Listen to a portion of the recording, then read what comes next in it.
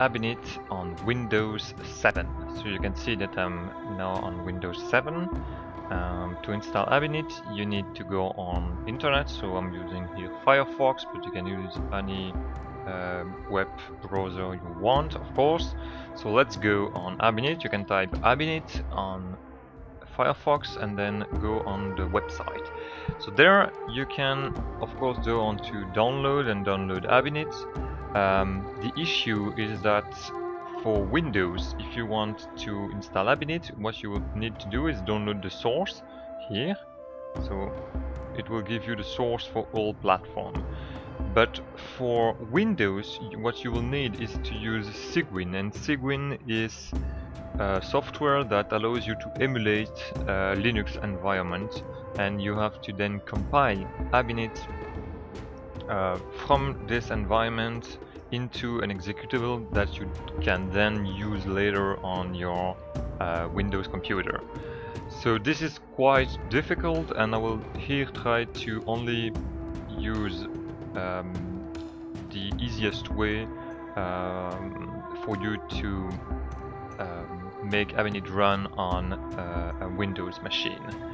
So to do that, what I advise you to do is to go onto the forum, which is a very good source of information. You can of course register and log in, and then you can go on to platform specific question. And there Jean-Michel Beuken has kindly created a binary for Abinit 7.0.5. And he will probably also do the same for the 7.4 version of Abinit. So you can download the binary directly from this FTP. So I've already done it, so I won't do it again. So I have put that into my so in user, where did I put it in? Probably no, not in document. I guess I put it on, okay, user, okay, I put it there, yes. So you can see that it's here. I have unzip it. You can use whatever software you want. I have used WinRAR to unzip it, but you can use whatever software you want. Once you have that, you can find that you have those different folders. The binary one contains a lot of executable, and the main one is of course Abinit. And what I recommend is of course to first read the README file, and you can see that there is two different ways of running Abinit. You can either use the sequential run, or you can use the parallel one if you have multiple core on your machine. But in both ways you will need the command line. So for that, go onto the start menu and type cmd, and this will give you this command editor. So I'm a lot more used to the Linux one, so I might do some mistakes. So for example, instead of the traditional ls, you have actually this dir command that gives you where you are. So you have to go where you have downloaded the Abinit package. So in my case it's in Abinit here. Okay, so in Abinit, okay, this is the package that I have in zip. So you can see, okay, that I have the same folder, so bin, etc., lib and readme, which are the same folder as those, of course. Okay, so from there I will follow the readme file. Okay, maybe I can put it a bit smaller like this. Okay, so what it says is to go into share example. So we will do that, cd for change directory, share, and then example. Okay, there you can see that you have different files. So Abinit, when Abinit runs, it needs an input file and a file. So in this case we will try the t.30 input file, so you can go into it, share example. So you can see that I have this T30 input file, so you can use whatever block knot or WordPad you want to edit it and to see it. So I'm using WordPad here. So you can see that you have this input file for Abinit, and each input variables is given here. So if you want to know the meaning of an input variables, you can go on internet, also on Abinit. So let's go on to Abinit, yes, and you can go on input variables. So you have here the list of all input variables. We are now setting up some levels. So for beginners, probably the most used input variables are those listed here with variable level S. So you can see that ASL is one of the most used input variables. You can click on it, and you can see that ASL actually gives you the information about the cell that the primitive cell on which you want to make the calculation. So you can go and look for all the input variables you want. Okay, so if we want to make this simulation, you can see that here it's Z nucleus is the Z of the atom. So in this case it's 14, which means it's a silicon atom.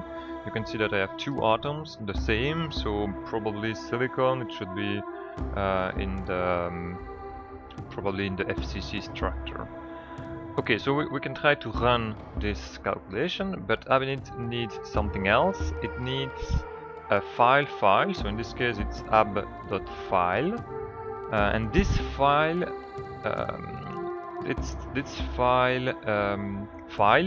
what it contains,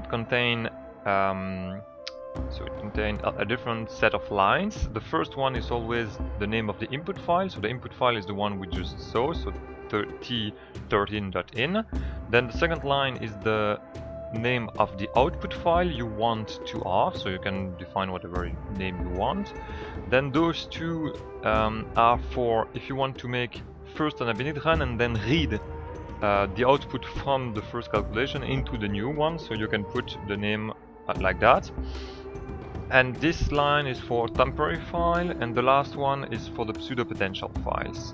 So we are simulating, so we are making an ab initio calculation trying to simulate bulk silicium. So we need a silicium pseudo potential, and this pseudo potential is so the first one, silicium pseudo potential non-conserving. Okay, so if you have different kind of atoms, you need to put different pseudo potential for each kind of atom you are trying to simulate. So let's run the calculation. Okay, so to do that, you can see that the executable for Abinit is 2 level higher, so // ... and then bin, because the executable Abinit is in the bin folder, and then Abinit.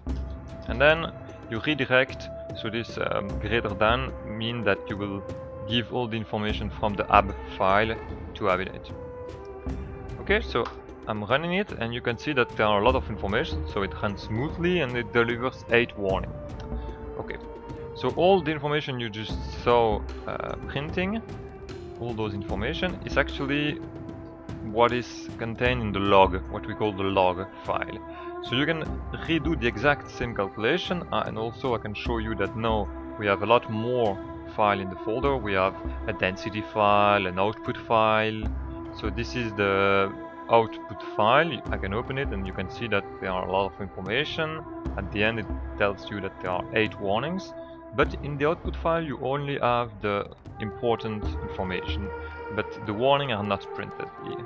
So if you want to see what are the warnings, you need to open the log file, but for the moment the log file was all of this information. So if you want to redirect this information into an actual file, you can redo the exact same calculation, but this time you redirect. So by putting the greater than sign, you redirect the information on a file that I will call log.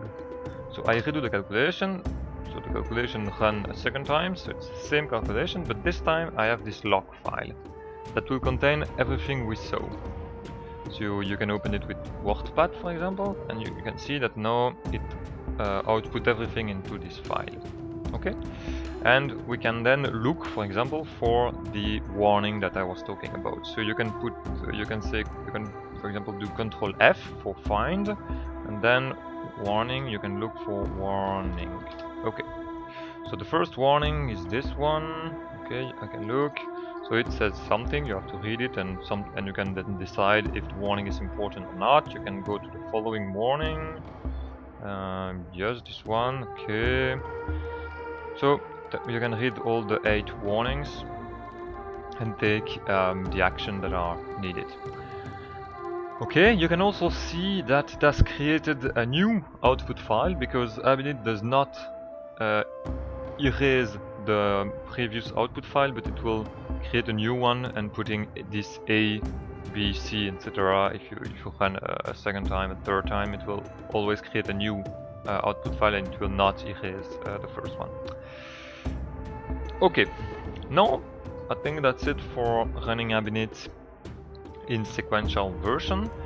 Now we would like to do the same but in parallel to take advantage of the multi-core architecture that we might have. For example, on my computer here I have, it's an Intel i7, so I have 4 core, physical core, and 8 threads, which means that I can run up to 8 calculation in parallel. So to do that, I suggest you to go back to the README file and then to look at this parallel version. So you can also do in sequential this second example, but I won't do it because it's quite long. The reason is to show that it's better in parallel, so it's of course long. But you need, before you can run it, you need to install mpitch, MPI, so that you can run MPI. So to do that, we will cd back. So cd ... means that you go one folder above, and then we want to bin smpd and dash install. Okay. So actually I have already done it, so now, okay, I think it stopped it and then now it's installed. Okay, just to check it. Yes, okay. So mpitch is now installed, and now I can run in parallel. So to do that, let's go back into this share example folder. Okay. And in this folder I will launch MPI. So MPI is the software that allows you to run Abinit with multiple core. It's called MPI for Message Passing Interface. So it's also one of the executable that is in the bin folder. So it's called MPI exec. Okay, then local only 2. Local only 2 mean that you want to use 2 core to run the calculation. I can also use, for example, 4, it will go even faster. And then you need to launch the executable. So in this case Abinit, so in bin Abinit. Then I will give, okay, so this is the other example file, but this one is a bit longer run, so that we can really see that we can take advantage of parallelization. So I can redirect the output also in log, but this time I will call it maybe log2. Okay. So while it's running, it's also good, you can control add sub, which allows you to open this task manager. And in this task manager you can see that the core are suddenly running. So normally only 4 of them should be used. Seems like there is more. Okay, maybe the thread is also taking into account, because I have 4 core, so maybe when I put local only 4, it means that I'm really using 4 core, so 8 threads. So I'm using the maximum power of my computer available. Okay, so you can see that I'm using half of the computer here and a bit of memory. Okay, of course I have other applications running, and especially the recording application, so this might not be completely accurate. So we have to wait for a little bit in order to see the calculation finishing, so it's still computing. And you can also see, okay, you can see that it's creating some files. So log2 is the main log file for this calculation, but you can also see that there are those additional 3 log, which corresponds to the log of the 3 other core. So this log is concerned the second core, this is third core and the fourth core, and it contains information that are relevant for those core. Okay, so you can see that the calculation ends, and I have now this log2 file, which is probably much bigger. Yes. Okay, so yeah, you can see it's much bigger. Okay, so you can test it, and you can test in sequential and in parallel, and you can see that the parallel version is much faster.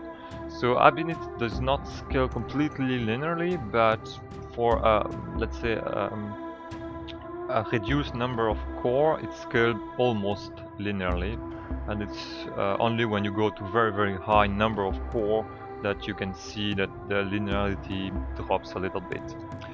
So with that, I thank you for your attention and see you in the next video. Bye!